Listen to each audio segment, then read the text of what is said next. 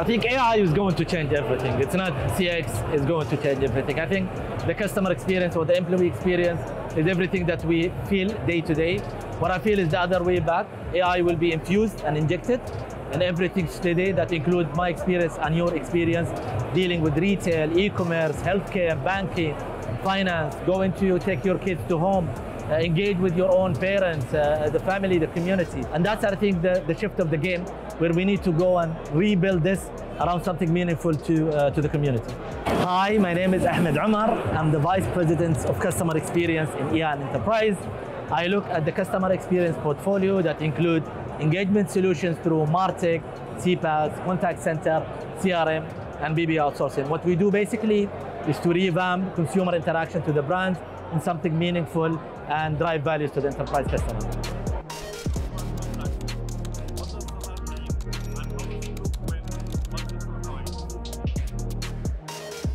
Actually, the question itself represents the answers. This is where most of the enterprise customers have moved their mindset from an actual transactional-based engagement into a holistic customer experience journey. From the time that you actually promote for the brand until you build a clear loyalty plan for your own customers. Now, when the CIOs and the CTOs of the organizations or the brand used to think about infrastructures and technologies, we came up with a new set of a mindful, creative approach of re-engineering and assessing your actual touch points when it comes to the customers. Probably you might have some of those legacy infrastructure available. You've spent money and budget across them, but there might be a smooth horizontal aggregator line that you can bring that can collect all of these touch points from your business processes and create something seamless to them. It always starts with enriching the actual value for the customers, and how can you improve it also for your internal employees or agents that interact with them. So when it comes to transforming those transactional engagements, first you need to look at the final results, your actual KPIs that you are trying to achieve, the objective, the business mindset that you want to do from an acquisition or a retention, and then try to translate this into these tweaks of what the application technologies or even the people can provide to you. And usually the answer is not one size fits all. It depends on the industry, the vertical, the use case, and also the consumer journey, and at the end, the persona that you are interacting with. Budgets are not tied toward the actual values being created. When you have a clear acquisition plan for a valuable set of customers, the values could be 6x, 10x, or 20x.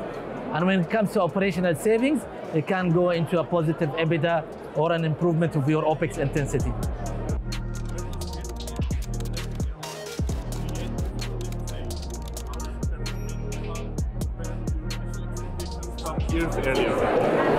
I think we have to deal with AI in a responsible way when it comes to translating these technologies into business outcomes.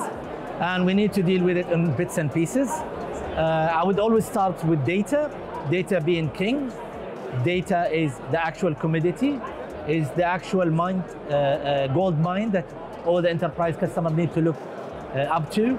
Once you really build a very concrete and stable and rich unified data platform from your first data party or a third party data, you will be able to unify all of this into a very consolidated persona, and you will be able to go and build up the experience that you want from your customers. Now, when you build this infrastructure, a very strong infrastructure of your data and AI, then you will come up with the experience model that you want to translate through the Gen AI. And for sure, the objective of the Gen AI is to become more proactive in the engagement that you have today with your consumer, build a real hyper-personalized approach that goes proactively.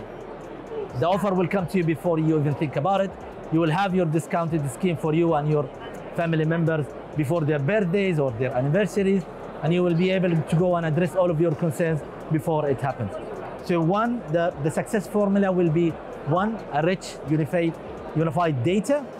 Then you can build all of your AI logic personalized to the consumer interaction.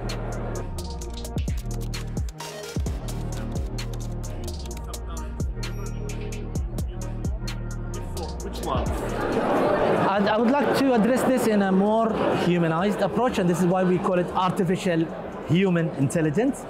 the logics has always been driven by human mindsets. The AI components will always learn over time based on the models that you will go and provide to them. I think, first of all, we need to look at the infrastructure. The actual human components that deliver the actual logic will always be delivered by AI engineers. Now, I believe today there is 20 to 40% of these components that should be automated. The self-management, the intuitive agreement that you have today between you and the brand, and how would you really address these concerns ahead of time. Now, the other part, when it comes to a different persona, people above 60, people with special requirements, these are people need to be addressed with really humanized engagements, and probably premium customer in some of the brands also would like to have the face-to-face interaction. So I would assume today that mass will deliver quality once you learn it. So one use case can really be addressed by multiple people if you really address it in a very well-structured approach.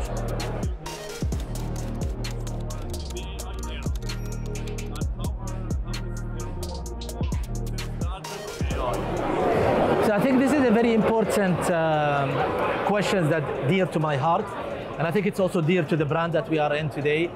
One of the things that we started to do is to build AI as a culture. We've introduced AI programs, we introduced chief AI officers, we build programs in terms of learning curve. In fact, it's a KPI across all the executives right now to address AI in a way or another through learning and educations. We've created an AI academy. We run hackathons that's actually external for people to learn more and develop more capabilities. And we've engaged our own internal stakeholders. Now, when it comes to the agents, the current agents' capabilities is actually humanized to an extent that is very difficult for them to really make the logic of the AI. It's either an AI agent or a human agent.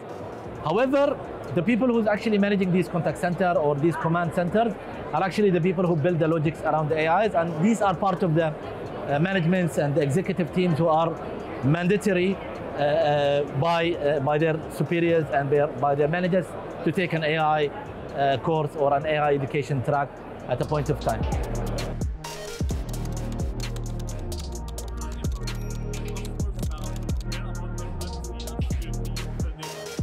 How do you address that? That's a very good question. Now it depends on the use case, it depends on the vertical that they are in, and it depends also on the sensitivity of the problem that you are solving.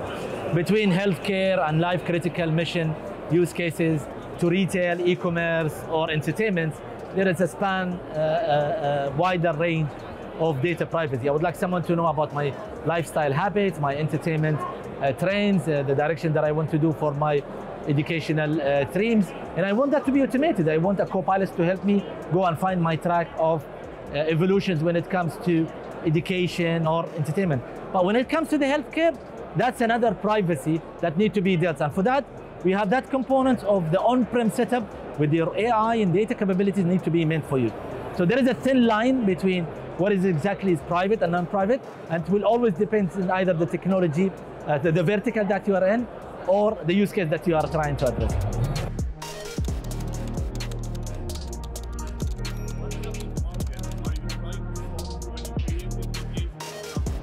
What's coming next for it? I think before we start to talk about EngageX, EN Enterprise is meant to enrich and evolve the engagements for the society. We are trying to enrich people's lives style in much better way, connected, enriched, value-driven engagements across everything. Enterprises today are building infrastructure setups of cloud capabilities.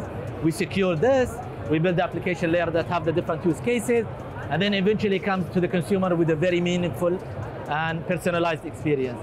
The last component is where we are in as EngageX, bringing a human, personalized experience through the whole journey is where we build different capabilities through technology, people, and processes.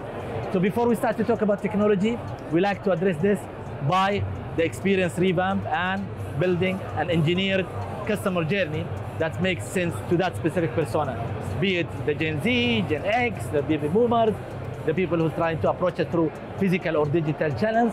But all of this comes under what we call it the EngageX or the customer experience function within EN Enterprise.